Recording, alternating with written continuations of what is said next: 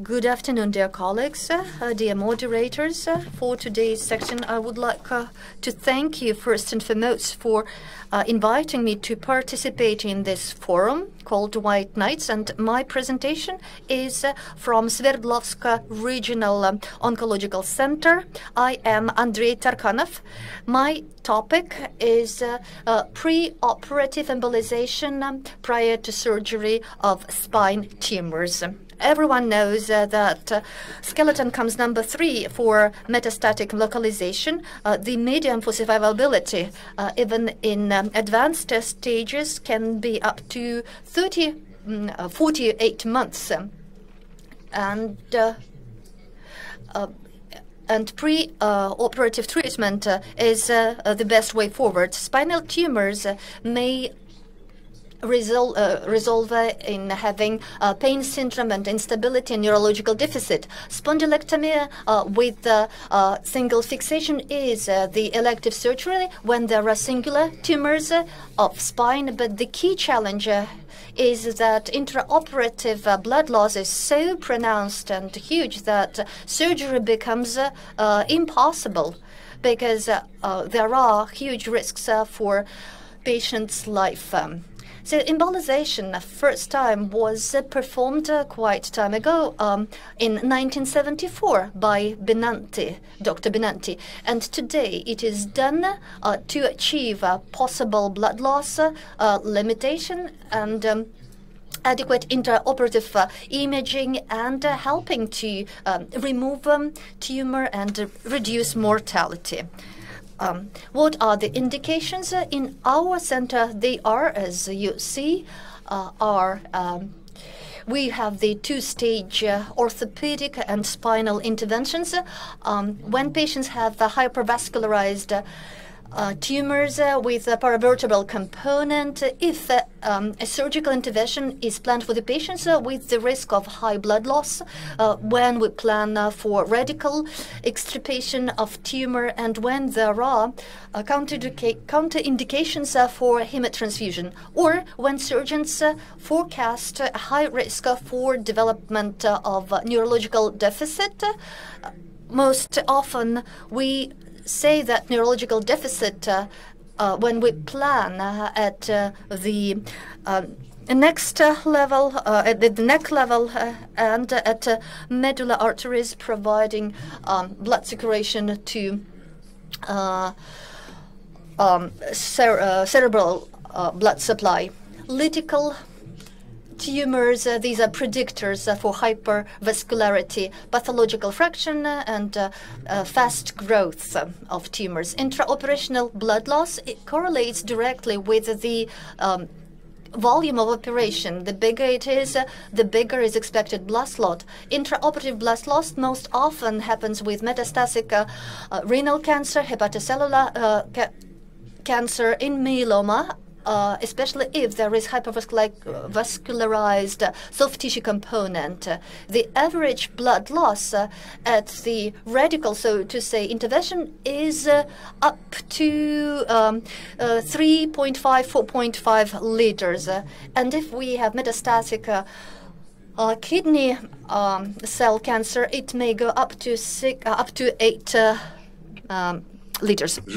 According to our experience, unfortunately, at present, the evidence is a low of high efficacy of this kind of embolization. Do we have only the one center retrospective studies, and there are no big randomized studies. As of today, there was only one big randomized study of Klaus. It was finished in the years 15-16. But this study had problems regarding randomization. As of today, it's very difficult to convince the neurosurgeon or orthopedic surgeon to do the radical surgery without embolization. It's nearly impossible because the surgeon understands that then the patient has a very severe, bloody, and very dangerous surgery. So with no comparison group, it's rather difficult to make big randomized studies. Most hypervascular tumors are the hepatocellular carcinomas, thyroid, neuroendocrine, and primary sarcoma of the spine. Melanoma, breast, and myeloma have interim, say, level of vascularization.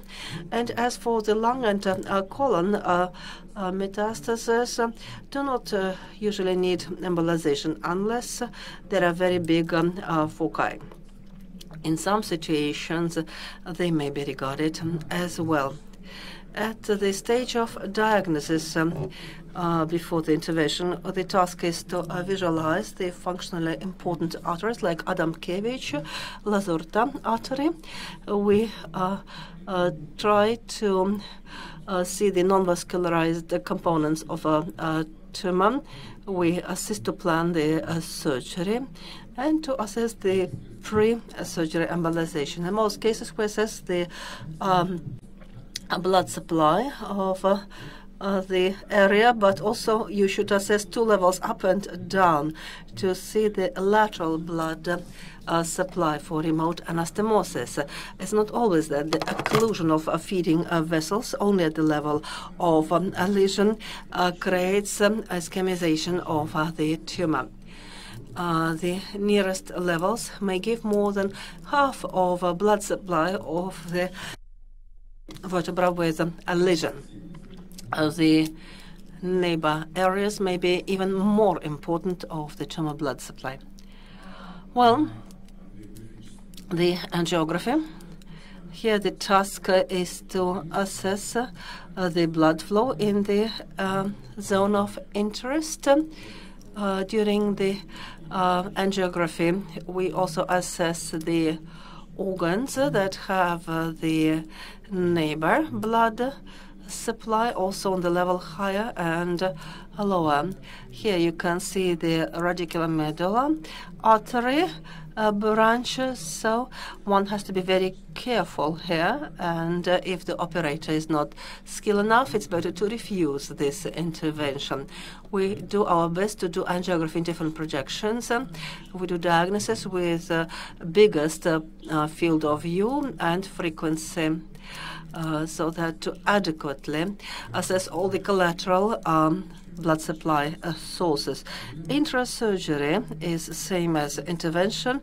We monitor the heart rate, we do the ECG, we monitor the blood pressure and the patient's saturation.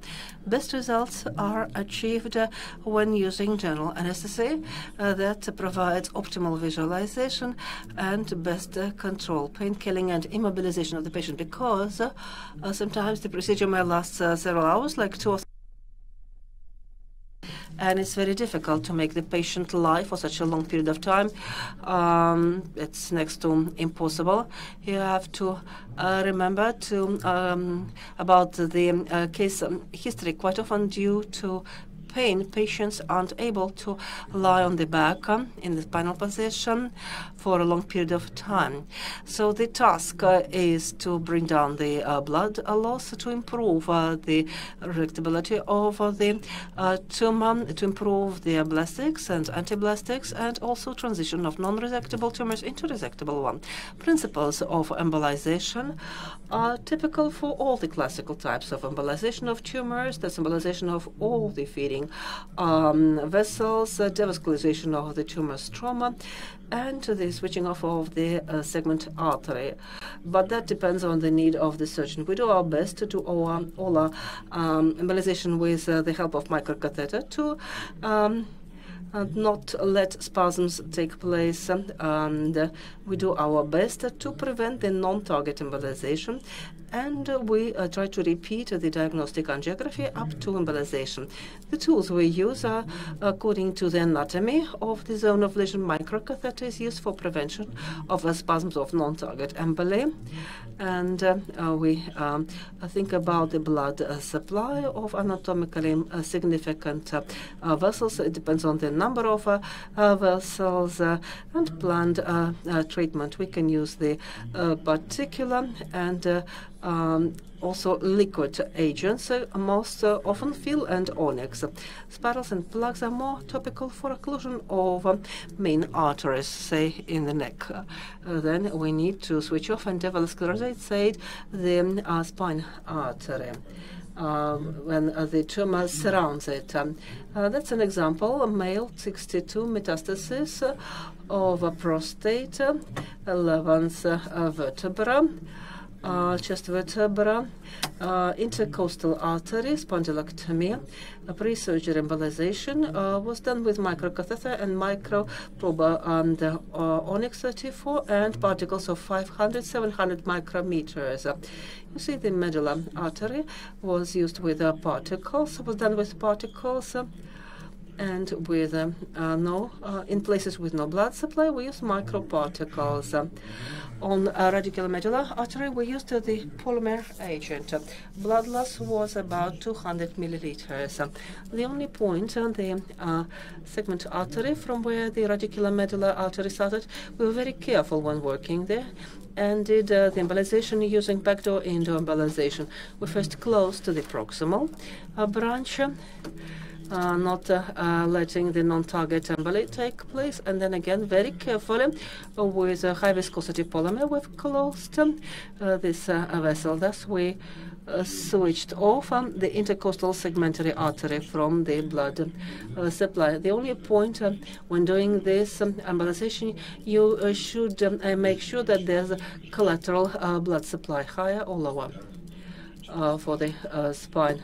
Not to switch the only blood supply of the spine cord. Another female 56 with paraganglioma. The sources were segmental arteries at level 3-2, as well as the sacral artery. On the level of lumbar vertebra with a catheter, we saw the venous stent. It's high speed, contrast, movement of contrast to the venous system. So we use the polymer to close the distal flow. We've closed the stents. After that, we've added the microparticles and did embolization of the segmentary artery on both sides. So the first stage was closing the stent and the flow, and then the main flow. At the level of sacrum, embolization was more difficult. We started with embolization of with particular agent. After partial devascularization of the tumor stroma, we saw the opening of the left and right arterial stent. We understood that particles may pass through and cause the uncontrolled ischemia with from contralateral side. So we've closed the anastomosis with the polymer, and later embolization was added with microparticles. Blood loss was a bit over 1 liter, which is a very good result in such a case. A bit about our experience. For the last time, we've analyzed our experience in the year 18, where that time we had no doubts regarding the method efficacy. We've studied 115 patients. Now our group is over 160 patients. I believe we'll soon analyze a bigger group. In 50 cases, the main embolizing agent was a polymer. This comparison of our work and the work of the other groups presented in literature sources, the blood loss after embolization in patients was around 670 milliliters, which is much lower than what's described in literature. There, the average blood loss is much higher. There is no difference. Liquid embolizer.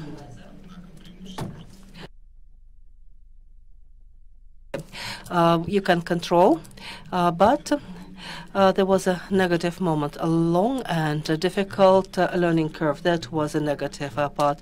The difference of blood loss in a patient with a first-stage embolization and second surgery?